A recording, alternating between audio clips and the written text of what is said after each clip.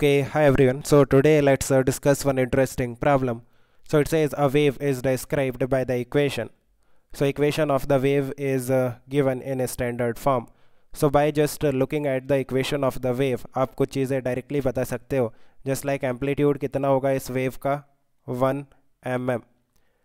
And ये जो sign का फंक्शन है इसे देखो. So ये जो पाई है ये मल्टीप्लिकेशन में अंदर चला जाएगा something like this. So x का जो कोफिशिएंट है that is pi divided by 2 पर centimetre. This will be your k. And time का जो कोफिशिएंट है इसे हम 100 टाइम्स ऑफ t लिख सकते हैं. 0.01 ऊपर जाएगा सो 100 हो जाएगा. सो टाइम का जो कोफिशिएंट है that is 100 pi. This will be your omega and unit कितना होगा पर सेकेंड. राइट.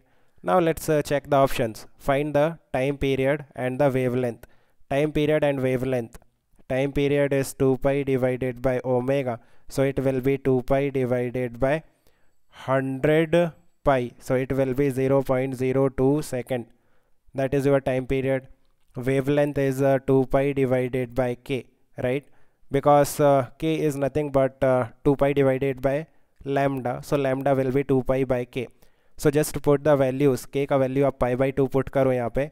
सो पाई से पाई कैंसिल हो जाएगा और 2 ऊपर चला जाएगा. So it will be 4 centimetre. Right. B check करते हैं. Right the equation for the velocity of the particles. Find the speed of the particle at x is equal to 1 centimetre at time 0.01 second. So velocity of particle is nothing but rate of change of displacement of the particle. And displacement of the particle is given by this y. So we just have to find out differentiation of y with respect to time.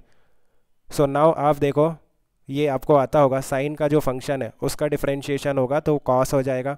So cos of pi x divided by 2 minus 100 pi into T. Now ये जो time का coefficient है 100 पाई ये बाहर means minus 100 पाई है ना, because minus भी लगा है. सो by using chain rule just like omega बाहर आ जाता है वैसे ही जो टाइम का कोफिशिएंट है वो बाहर आ जाएगा. Actually it is nothing but omega. So omega बाहर ले लो. So it will be minus of 100 पाई. और ये जो स्पीड होगा इसका जो यूनिट होगा दैट विल बी mm पर सेकेंड. बिकॉज 1 mm दे रखा है ना. सो mm हो जाएगा और ओमेगा जब बाहर आएगा सो ओमेगा का यूनिट होगा पर सेकेंड. सो दैट्स वाई पर सेकेंड mm पर सेकेंड.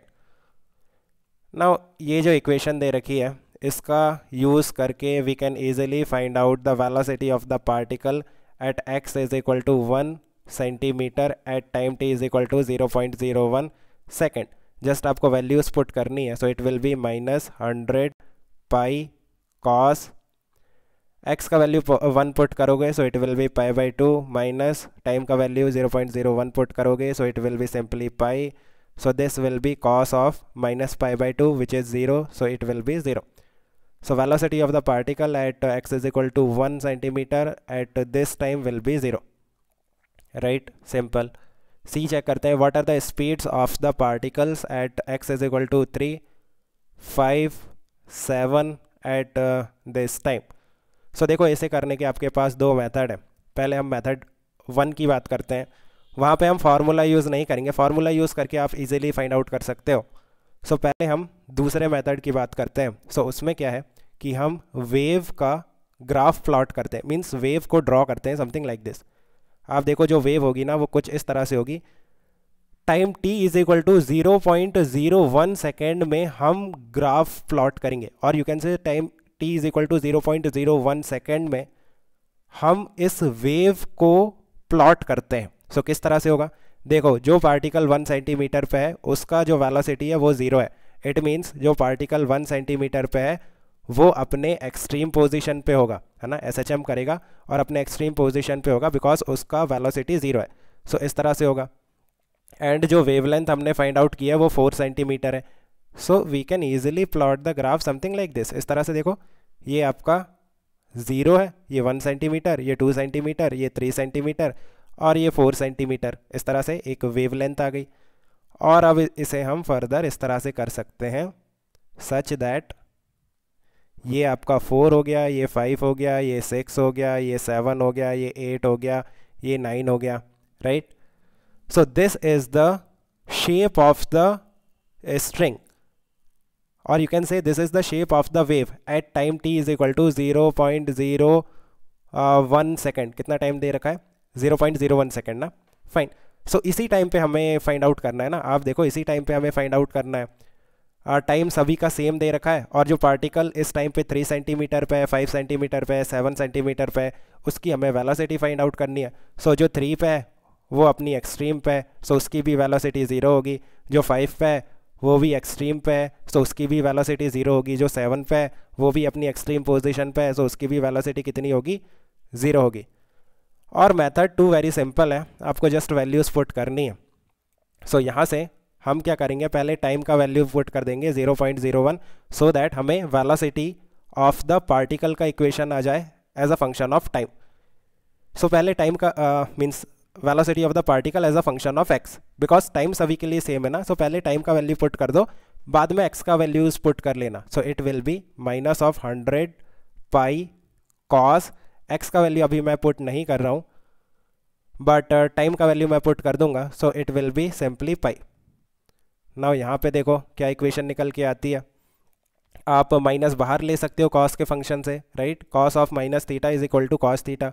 सो माइनस इजीली हम बाहर ले सकते हैं. So cos of pi minus ये थीटा हो गया. So that is simply cos of minus cos theta है ना. Cos of pi minus theta क्या होता है? Minus of cos theta.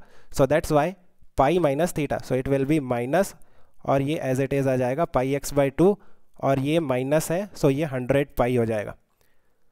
Now आपको जब जस्ट x का वैल्यूज पुट करना है, जैसे x is equal to 3 centimetre, x is equal to 5 centimetre and x is equal to 7 centimetre. So 3 put करोगे, सो 3 पाई बाई 2 आ जाएगा. 5 पुट करोगे, सो 5 पाई बाई 2 आ जाएगा. 7 पुट करोगे तो 7 पाई बाई 2 आ जाएगा. और यहाँ पे कॉस का फंक्शन है. नाउ आप देखो कि cos of 3 pi by 2, cos of 5 pi by 2, cos of 7 pi by 2 सभी 0 होता है ना. सो दैट्स वाई वेलोसिटी 0 आ जाएगी. एनीवे काफ़ी सिंपल है. डी चेक करते हैं. What are the speeds of the particles eight 1 centimetre at different time. सो इस बार हम क्या करेंगे, पहले x का वैल्यू पुट करेंगे 1, और फिर बाद में टाइम का वैल्यूज पुट करेंगे. सो x का वैल्यू जब आप 1 पुट करोगे, सो देखो minus 100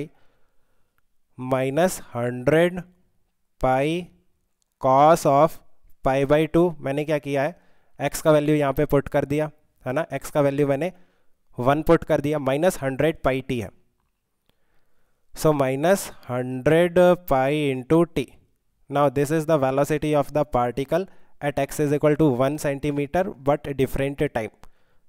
as a function of time हम फाइंड आउट करते हैं. So cos of 90 minus theta that is simply sine theta है ना. सो ये हो जाएगा साइन ऑफ 100 पाई टी, और ये माइनस 100 पाई.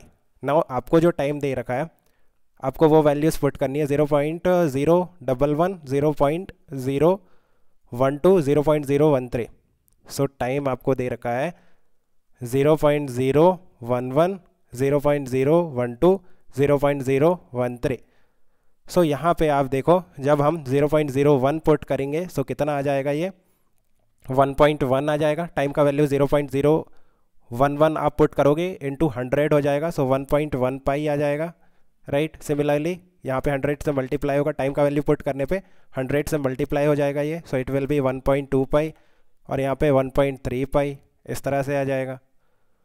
और यहाँ पे देखो माइनस 100 इंटू पाई इंटू यहाँ पे साइन है, और यहाँ पे भी माइनस 100 पाई साइन है, और यहाँ पे भी माइनस 100 पाई साइन है. और ये आएगा आपका mm पर सेकेंड में, mm पर सेकेंड. सो अगर आपको सेंटीमीटर पर सेकेंड में चाहिए, सो यहाँ से 100 को 10 कर दो है ना, इस तरह से. नाउ ये वैल्यूज़ आप इजीली फाइंड आउट कर सकते हैं. Let me show you. कोई एक वैल्यू हम फाइंड आउट करके देखते हैं. जैसे लास्ट वाला करते हैं ना, 1.3 पाई. साइन ऑफ 1.3 पाई चेक करते हैं. Sign of 1.3 pi. ओके, सो देखो sign of 1.3 pi. Let me show you. 1.2 check करते हैं. सो 1.2 पाई कितना आएगा, 0.58, राइट. 0.58 आता है. माइनस में आप देखो, ये माइनस में. सो ये जो माइनस में वैल्यू आएगी ना, ये प्लस हो जाएगा, बाहर एक माइनस लगा है और ये है माइनस 0.58, सो माइनस से माइनस कैंसिल हो जाएगा। सो 0.58 into pi that is 3.14 into 10, ये वैल्यू आप चेक कर लो। So that is 5.8 into 3.14, so this will be 5.8 into 3.14, ये कैलकुलेशन आप कर लेना, this will be in centimetre पर सेकेंड। ये काय का आंसर मैंने फाइंड आउट किया है, सेकेंड का। इसी तरह से फर्स्ट का और थर्ड का you can do it your self. So I think you have understood. Let me know if you still have any confusion. We can discuss further. Okay, guys, keep working hard. Best of luck. Bye.